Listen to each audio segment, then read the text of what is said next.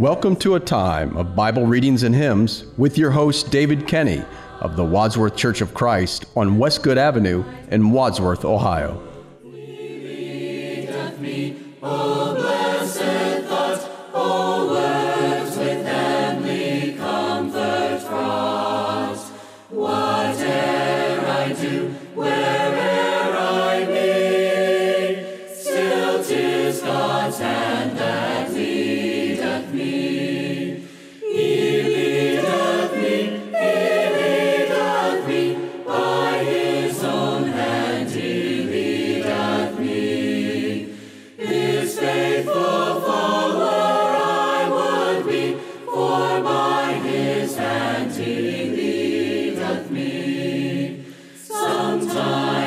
Scenes of deepest gloom, sometimes where Eden's bowers bloom.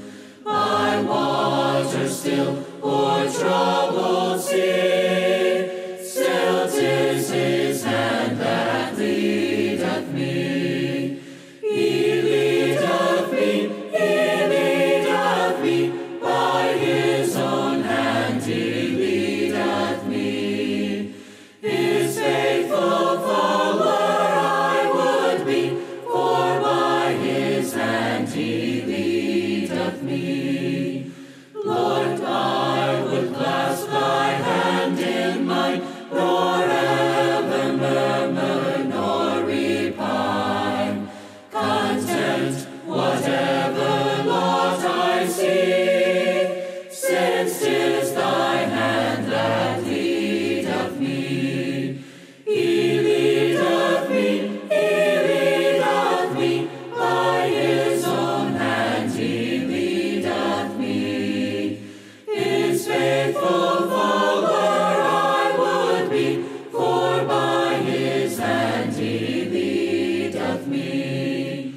And when my task on earth is done, when by thy grace the victory's won, in death's cold grave I will not flee, since God through Jordan leadeth me.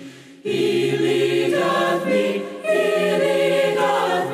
by his own hand he leadeth me. His faithful follower I would be, for by his hand he leadeth me. Mark chapter 5. And they came over unto the other side of the sea, into the country of the Gadarenes. And when he was come out of the ship, immediately there met him out of the tombs a man with an unclean spirit, who had his dwelling among the tombs, and no man could bind him, no, not with chains, because that he had been often bound with fetters and chains, and the chains had been plucked asunder by him, and the fetters broken in pieces, neither could any man tame him. And always night and day he was in the mountains and in the tombs crying and cutting himself with stones. But when he saw Jesus afar off, he ran and worshipped him, and cried with a loud voice, and said, What have I to do with thee, Jesus, thou Son of the Most High God? I adjure thee by God, that thou torment me not. For he said unto him, Come out of the man, thou unclean spirit. And he asked him, What is thy name? And he answered, saying, My name is Legion, for we are many. And he besought him much that he would not send them out of the country. Now there was nigh unto the mountains a great herd of swine feeding, and all the devils besought him, saying, Send us into the swine, that we may enter into them. And forthwith Jesus gave them leave, and the unclean spirits went out and entered into the swine, and the herd ran violently down a steep place into the sea. There were about 2,000, and were choked in the sea. And they that fed the swine fled, and told it in the city and in the country, and they went out to see what it was that was done. And they had come to Jesus, and see him that was possessed with the devil and the legion, sitting and clothed and in his right mind, and they were afraid. And they that saw it told them how it befell to him, that he was possessed with the devil, and was concerning the swine. And they began to pray him to depart out of their coasts. And when he was come into the ship, he that had been possessed with the devil prayed him that he might be with him. Howbeit Jesus suffered him not, but saith unto him, Go home to thy friends, and tell them what great things the Lord hath done for thee, and hath had compassion on thee.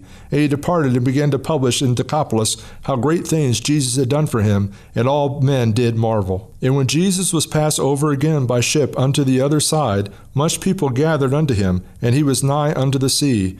And behold, there cometh out of the rulers of the synagogue Jairus by name, and when he saw him, he fell at his feet, and besought him greatly, saying, My little daughter lieth at the point of death. I pray thee, come, and lay thy hands on her, that she may be healed, and she shall live. And Jesus went with him, and much people followed him, and thronged him.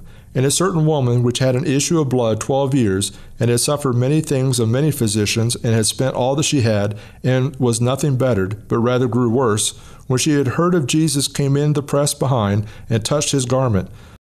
For she said, If I may touch but his clothes, I shall be whole. And straightway the fountain of her blood was dried up, and she felt in her body that she was healed of that plague. And Jesus, immediately knowing in himself that virtue had gone out of him, turned him about in the press, and said, Who touched my clothes? And his disciples said unto him, Thou seest the multitude thronging thee, and sayest thou, Who touched me? And he looked round about to see her that had done this thing. But the woman, fearing and trembling, knowing what was done in her, came and fell down before him, and told him all the truth. And he said unto her, Daughter, thy faith hath made thee whole. Go in peace, and be whole of thy plague. While he yet spake, there came from the ruler of the synagogue's house certain which said, Thy daughter is dead. Why troublest thou the master any further? As soon as Jesus heard the word that was spoken, he saith unto the ruler of the synagogue, Be not afraid, only believe. And he suffered no man to follow him, save Peter and James and John, the brother of James. And he cometh to the house of the ruler of the synagogue, and seeth the tumult, and them that wept and wailed greatly. And when he was come in, he saith unto them, Why make ye this ado, and weep? The damsel is not dead, but sleepeth. And they laughed him to scorn. But when he had put them all out, he taketh the father and the mother of the damsel, and they that were with him, and entered in where the damsel was lying. And he took the damsel by the hand, and said unto her, Tabitha, which is being interpreted, Damsel, I say unto thee, arise. And straightway the damsel arose and walked, for she was of the age of 12 years.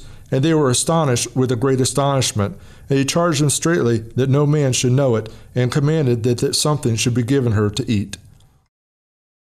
There's not a friend like the lowly Jesus, no, not one, no, not one.